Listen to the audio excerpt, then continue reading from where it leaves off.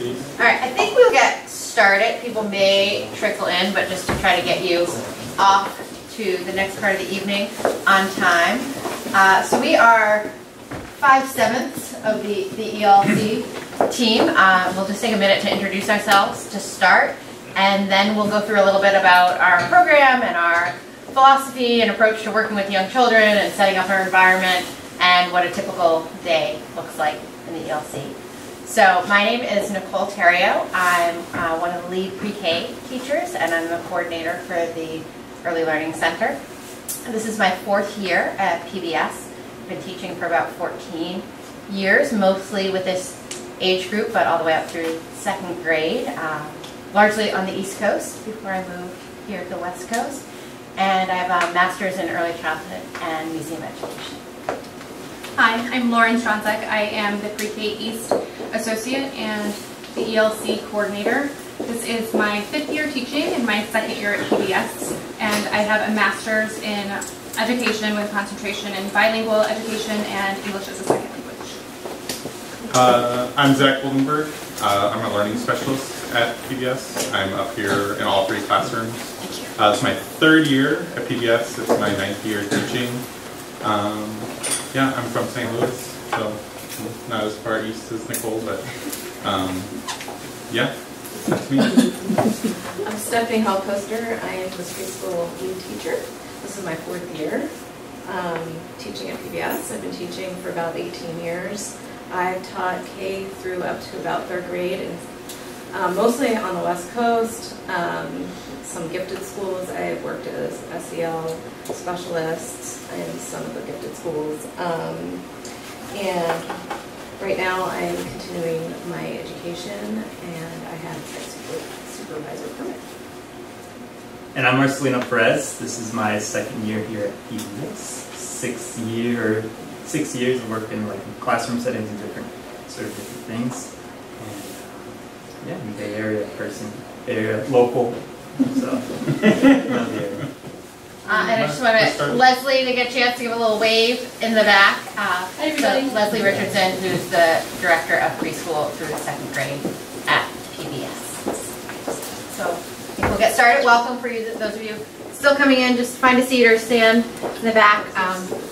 We're just going to talk a little bit about the ELC at PBS. So we begin our presentation with the image of the child. At PBS ELC, we believe that young children are confident, curious, and prepared to learn. They are full of potential, have interest in relationships with themselves and the world around them, that they learn and develop through play and exploration, and in partnership with teachers and friends. They also learn by imitating what they see in the world to make sense of the world around them. As you can see, we have 2 pictures. One where the children are playing construction and they're figuring out how water travels. And in the other picture, we have children imitating their teachers. They're playing school. Children also work together. They learn through helping each other, through collaboration and inspiration. Teachers are models, guides, and observers. They observe daily, and they think of interesting provocations to inspire creativity, self-expression, and skill acquisition. We learn together with the students, and we co-create and construct curriculum. Where Stephanie's talking about the role of the teacher, that leads right into documentation. All of us will take notes, pictures, what's the word I'm looking for? We'll take the notes of what the kids are saying about their work and transcribe it so we can save that for them as a record, and then we'll often put it up on the wall, which will allow an opportunity for sometimes the students might be like, oh, what was that about, Miss Theriault again? And you can reflect on that. It allows the parents to also see what their students are working on when they enter the classroom. And then we also put the documentation also ends up in the portfolio, which is, the kids love them. They look at them. It's a record of their entire year here at PBS. That goes home with them at the end of the school year. It also becomes the focus of the conference at the end of the school year. Your child in the ELC will lead you through their year, and they'll have stories to tell about all the pictures. They're very image heavy, but there's also lots of work that has the documentation from the teachers as well that's there as well.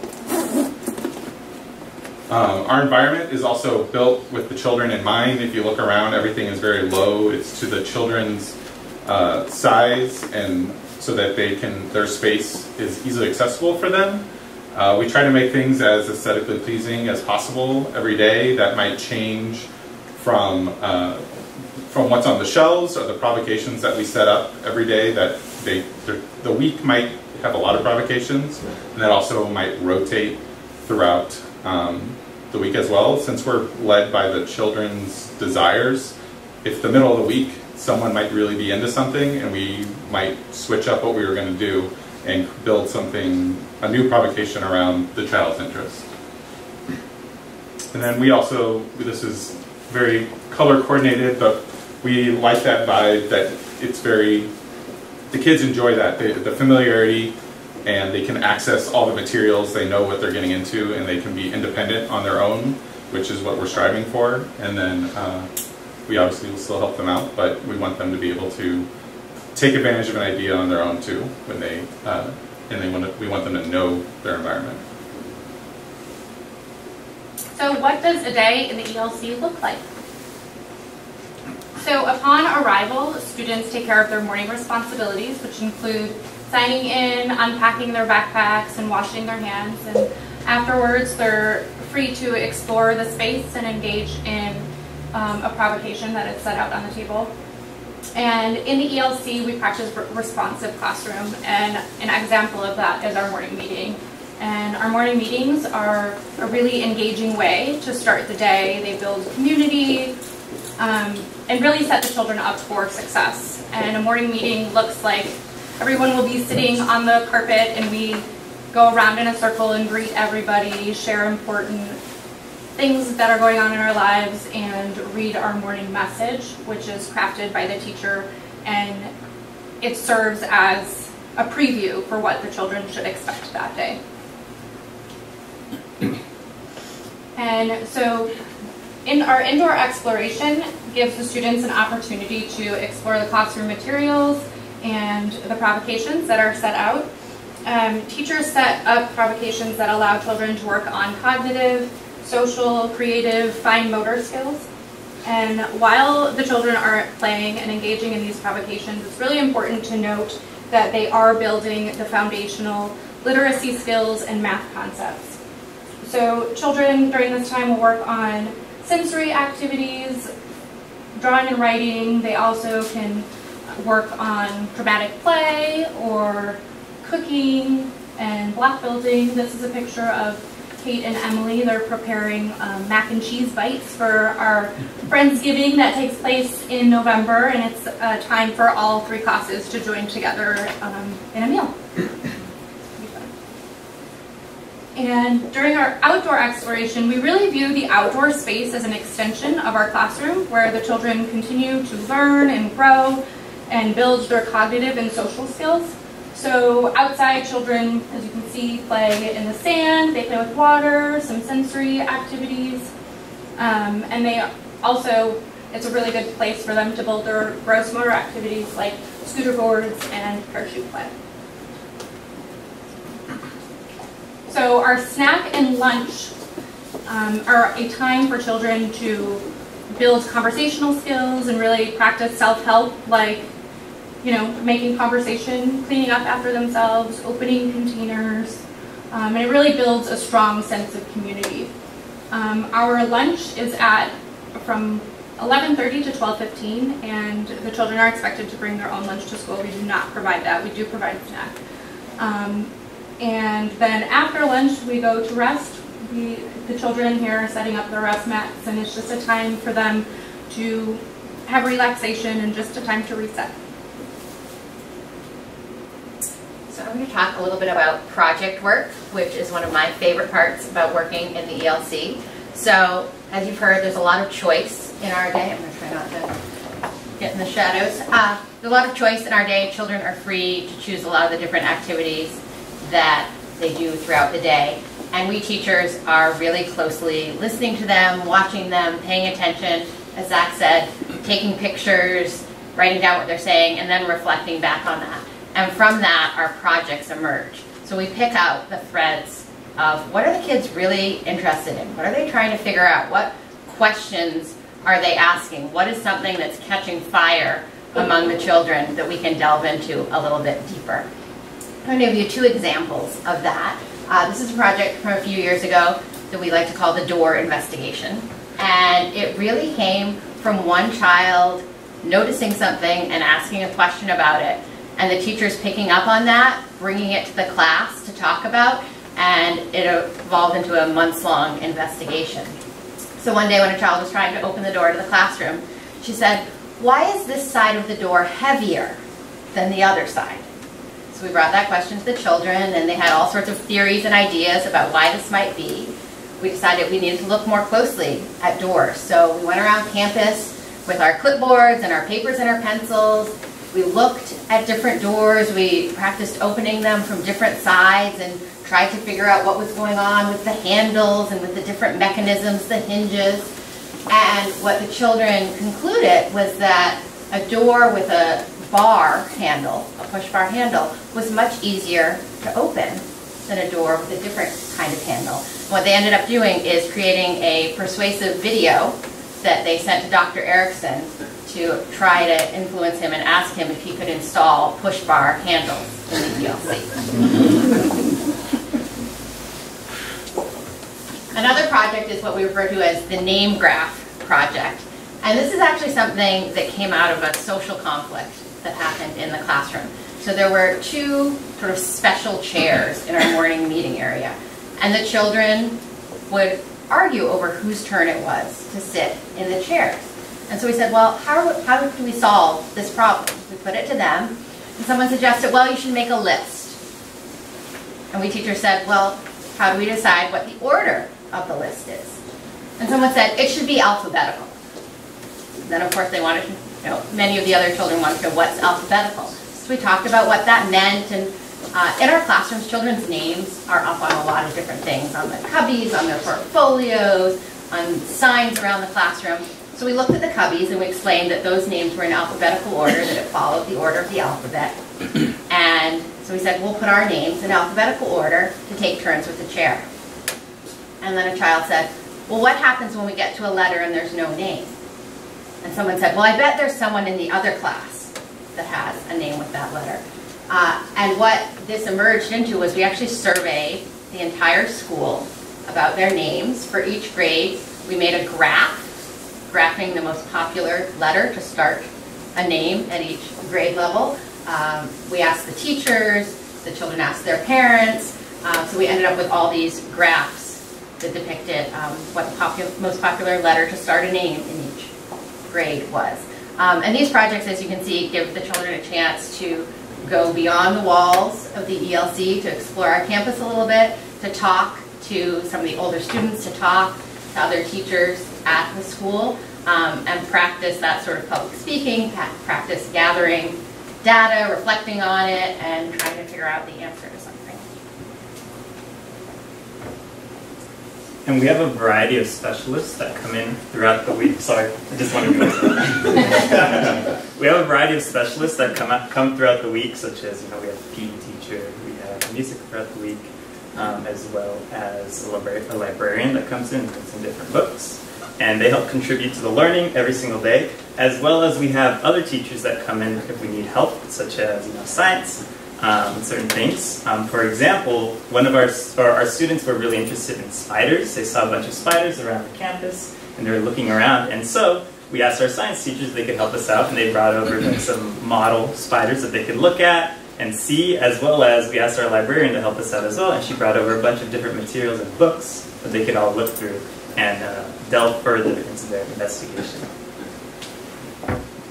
And we really encourage parent volunteers, you all, caretakers, whoever, to be really involved in the classroom. The children absolutely love seeing new faces, new adults. They think it's super special, especially if one of the students there, whoever it is, the caretaker comes in and is a part of the classroom. If you have any, special talents, something from your culture, any traditions that you'd like to share with them, they really, really love that and really encourage it. And it's a chance for you also to see them in their classroom, be really a part of it as well. So that's a little bit about our days here in the ELC. And we have about 10 minutes for questions before you move on to dinner with Dr. Erickson. So if anyone is wondering anything. Did they install the push bar on the door? We have not. We have not done that. I'm sure it's down there on the facilities list somewhere. It's just not. Bring it up at dinner. Not the top priority.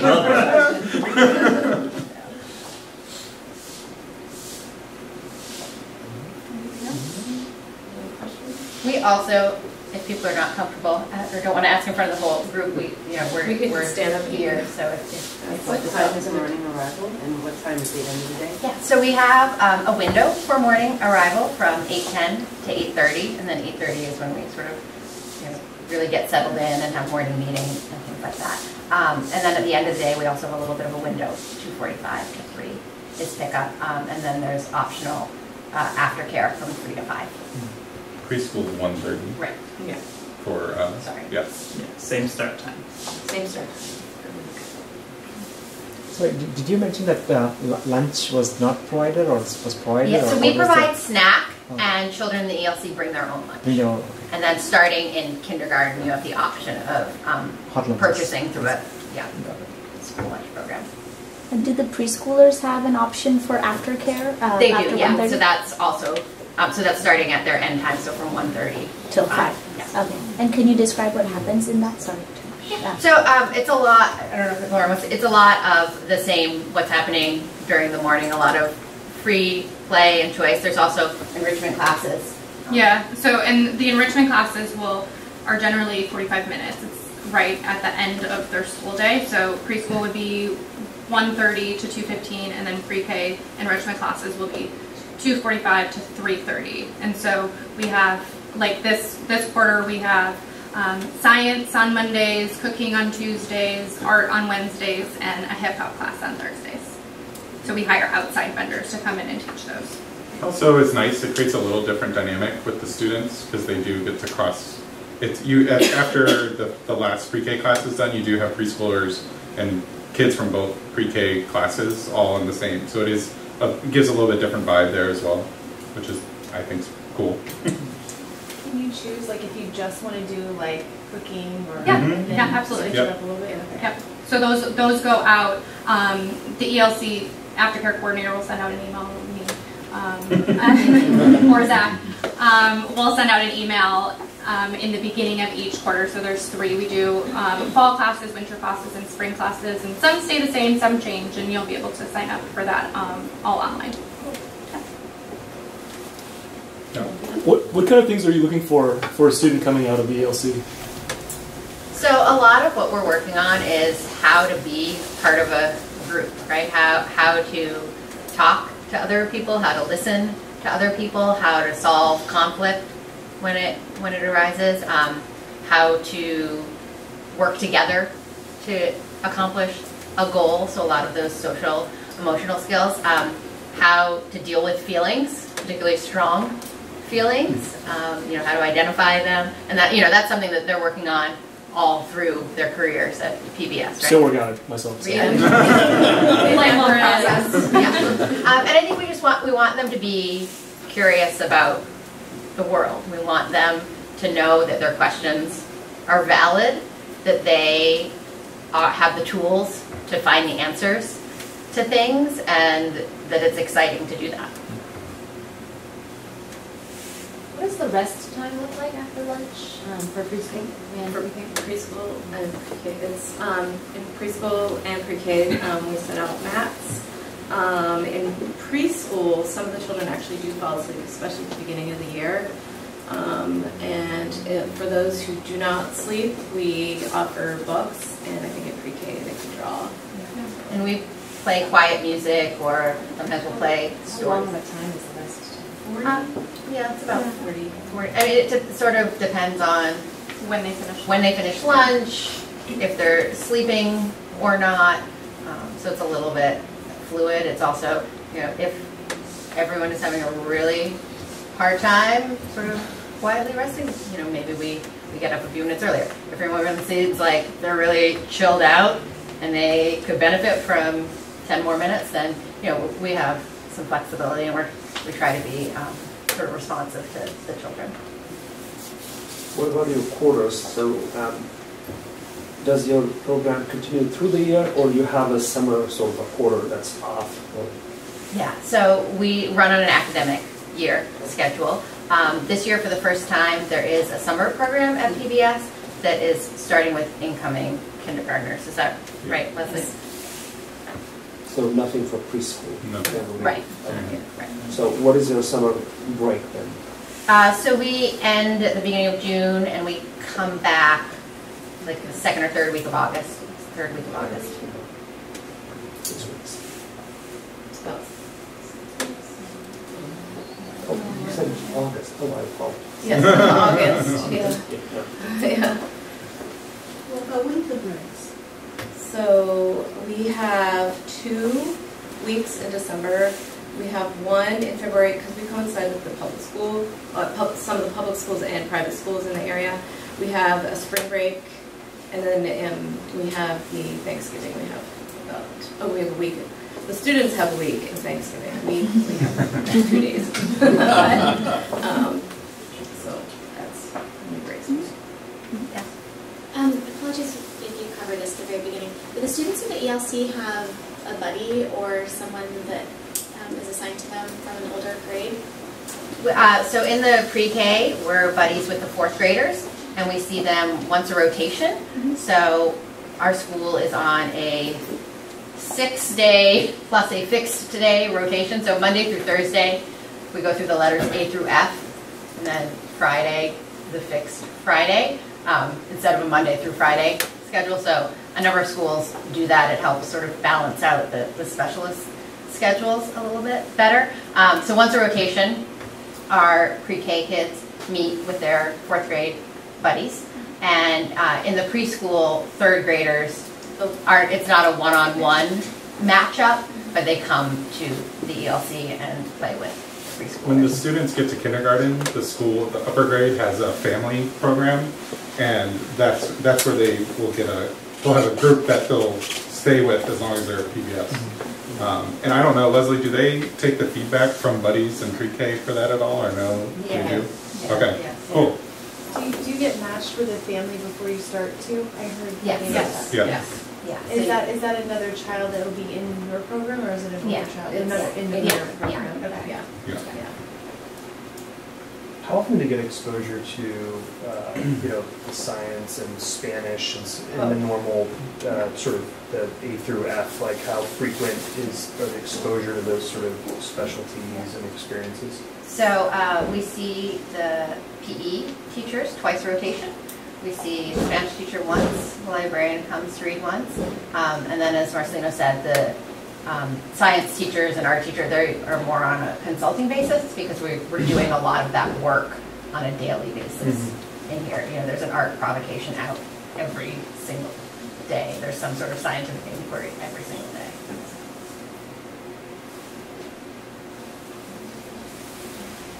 So how do you measure or think about the progress of a 3-year-old?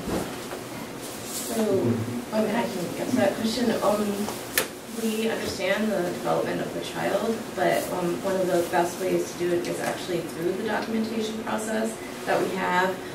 Their portfolios are great, but because we do spend a lot of time observing the children, we spend a lot of time figuring out where they started and where they're going through that process. And how frequent are the check-in with the parents? So we have a conference at the beginning of the year just to get to know the family and the child, and then we have another conference mid-year.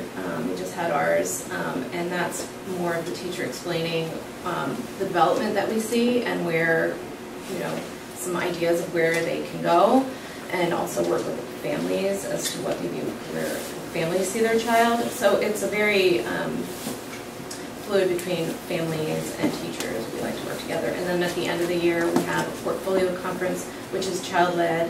But before that, we prepare the children to pick out a few pages that they really like for their portfolio, and lead the parent through the portfolio. So the portfolio actually shows a lot of progress. You can actually see it. And those are the formal check-in times, but in the ELC, we're doing a lot of, near daily sometimes check-in with parents. A drop-off, at pick-up. When you come to volunteer. Yeah. So there are lots of opportunities for that, or for scheduling a time to chat. I have a lot of parents who will say, "Can I talk to you for 5 minutes one morning next week about, this that's happening with my child and this other child, or this that I'm seeing at home that I'm not sure how to deal with." So that happens a lot. Are there any organized trips or off-campus activities that the classroom goes through? So it really depends on what curriculum emerges in the classroom, and we try to base little excursions on that. For the little ones, things as close to home as possible are the best. So we've taken trips down to the post office, down to Starbucks. We're going to go to the barber shop. We're going to go to the barber shop. Our children have been playing salon since September, so we just finally decided let's go explore what that looks like. So things that are part of their neighborhood, their community that resonate with them. Yeah. What's your emphasis on ongoing teacher training? So there's a large emphasis at PBS on professional development. There are several different trainings that sort of school-wide. We'd like as many people as possible to participate in so that we're all on the same page on a number of different things. And then as teachers have specific either needs or wants, that's something that they're working with their grade level directors on to do. The entire ELC team almost last summer went to an early childhood conference together up at the Opal School in Portland, Oregon. So as much as possible, we also try to get teachers to go together to things because we believe that's a really important thing for people to get that content and that experience together. What is your expectation of parents? That's a big one. High expectations. Do you mean in terms of involvement, in terms of, I think good question. Address it. I think we recognize that we serve families who have a variety of different needs and wants and availability. Because young children, there's a lot of, as Stephanie said, development happening. We want to be in communication with parents a lot, but whether that's in person or over the phone or over email. But I think we want people who want to partner with us, who are interested in working with us to best support their child. And as we talked about during the presentation, we do have a lot of opportunities for you to come into our classroom if that works for you. Oh, and we have a blog, I forgot to mention. That's really important because that's a really good window into your child's day.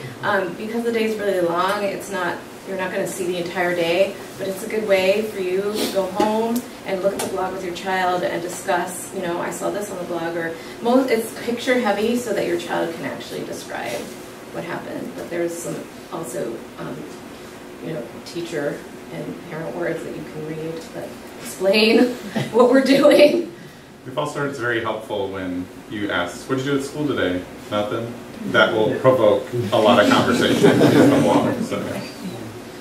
It is 5:30, so I would encourage you to head to the NPR now for the next portion of your evening. But if you do have any lingering questions that you wanted to try to quickly ask, we'll hang out here. In fact, Michelle is here now, I'm sure, to usher you. Thank you all for coming, really. Yeah, thank you.